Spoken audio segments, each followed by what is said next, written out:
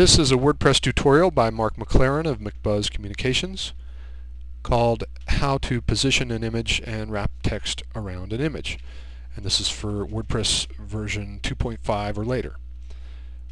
In the tutorial that comes right before this one, I showed how to upload and insert an image using WordPress 2.5 or later. And so if you want to see how to do that, just refer to that. This tutorial is about specifically wrapping the text around one side or the other. And so let's look at this. I've got a post already created here for this purpose, and we'll go right to that post.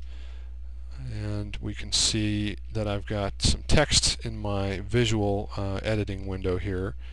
And if I want to put the image at the beginning of the post, then I insert the cursor up here. Here's the first paragraph of text. I'm going to insert the cursor at the very upper left.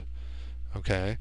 Then to add that image in, as we talked about in the previous tutorial, you open up your Insert Image button. Did you see where I got that? Just in case you did not. Here's the Add Media buttons, and this one says Add an Image.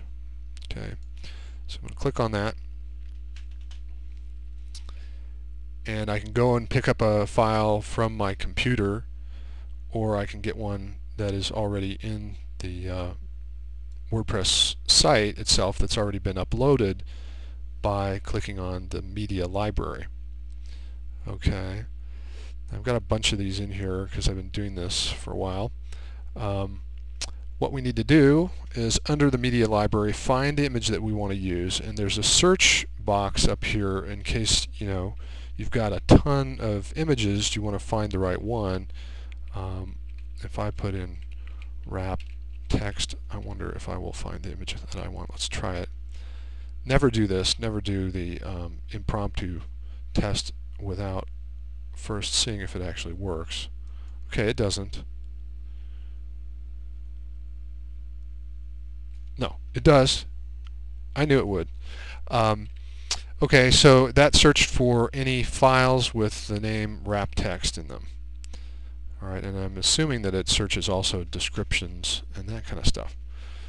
That would make sense. So I'm going to click on the Show button for one of these images that I want to insert, and I can put a caption in here. All this, how to wrap text. See, I'm a good typist around an image. Okay, that's going to be our caption.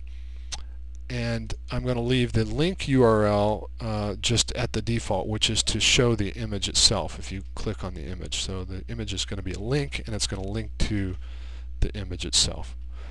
Now, if I click for alignment, don't know if you can see these here. If I click on, obviously none is going to do nothing in terms of putting the image to the left or the right.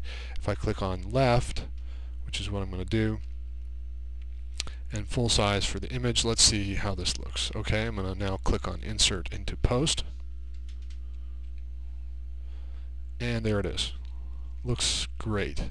There's our caption down below. There's the text wrapping around to the right.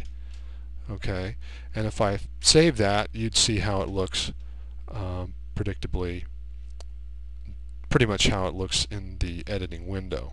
So let's see if I wanted to change it so that the text would wrap around to on the left side of the image. I'm going to click on that image. Okay, and then you get two buttons here. You may have to click on the image again to see them. They go away if you wait too long to use them. But you see the circle with the slash, and that is to remove the image. Okay, and you want to definitely use that to remove the image rather than click on the image and hit the delete key, because doing the delete key will take out the image, but it will leave the box that contains that image, and that's kind of a pain to get out of there once that happens. So just so you know that.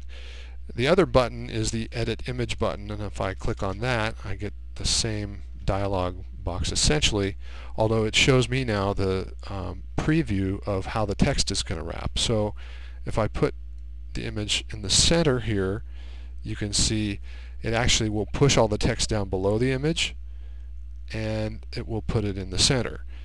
But that's not going to look great because it's going to have all this space on either side of the image. This is not a horizontal or horizontally oriented image, so there's a lot of space there on either side. If I click on right, that is the preview of how that will look. Okay, and incidentally over here I can use these buttons to resize the image. Pretty cool. Okay, I'm going to leave it at 100%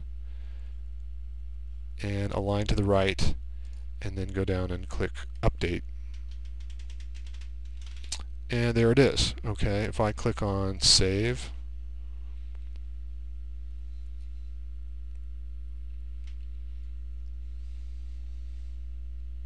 we'll go back out here and refresh.